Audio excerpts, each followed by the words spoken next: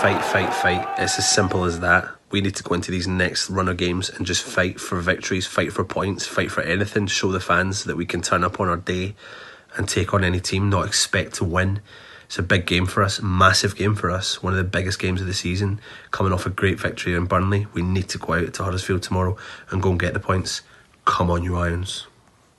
West Ham travelled to Huddersfield this weekend after running away from the London Stadium 4-2 winners against Burnley, and an absolute thrilling game that could have gone either way in the end had the crossbar not had anything to say at the end there. We travelled to Huddersfield, who are currently sitting in 18th place on 5 points, and a game that I think the Hammers can take out.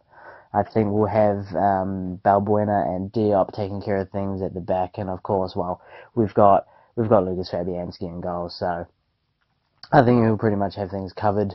What an absolute gem we've found in Diangana, who's been absolutely insane over the last few weeks. Definitely taking his first team opportunity by the scruff of the neck and going full force with it. I hope he can actually score a goal this weekend. It would be fantastic if he could.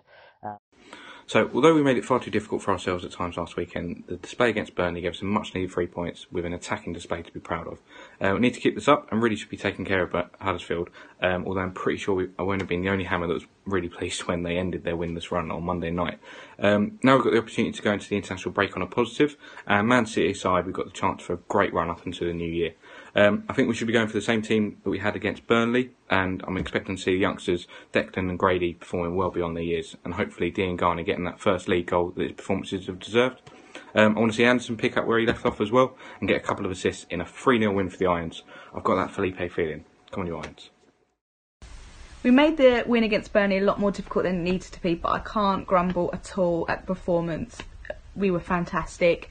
If we can eliminate some of the silly errors we make in defence by the midfield helping out and covering it a bit more, then we should be fine against Huddersfield.